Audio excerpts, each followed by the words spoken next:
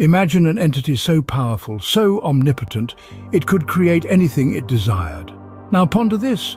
Could such an entity create a rock so heavy that not even it could lift it? Hello everyone, and welcome to Reality Radar, the channel where we explore the most mind-blowing concepts in science and philosophy. I'm your host, Lovish, and today we're going to talk about the Omnipotence Paradox, a thought-provoking conundrum that has stumped philosophers and theologians for centuries.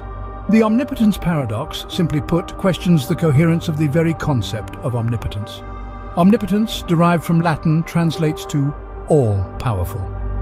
It's an attribute often associated with deities, supreme beings that transcend the limitations of the physical and temporal world.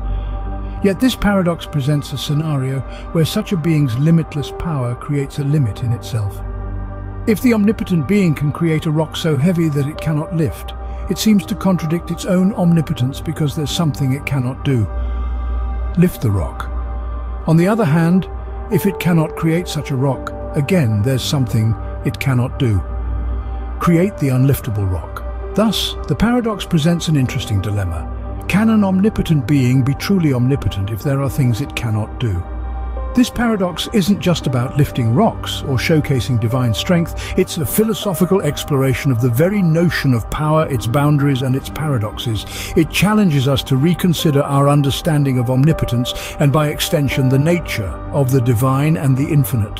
When it comes to the omnipotence paradox, there are no definitive answers, only further questions and philosophical debates. Some argue that omnipotence doesn't mean the ability to do logically impossible things, while others assert that perhaps our human understanding of power and possibility simply cannot fathom the nature of true omnipotence. To summarize, the omnipotence paradox questions the very concept of omnipotence by presenting a scenario where an all-powerful being's limitless power creates a limit in itself. It encourages us to explore the nuances of power, its limits and its paradoxes. And while it doesn't offer any concrete answers, it does open up a fascinating dialogue about the nature of power, divinity and the infinite. And so, we leave you with this thought. In the grand scheme of the universe, what does it truly mean to be all-powerful? The omnipotence paradox doesn't claim to have the answer, but it does offer an intriguing question to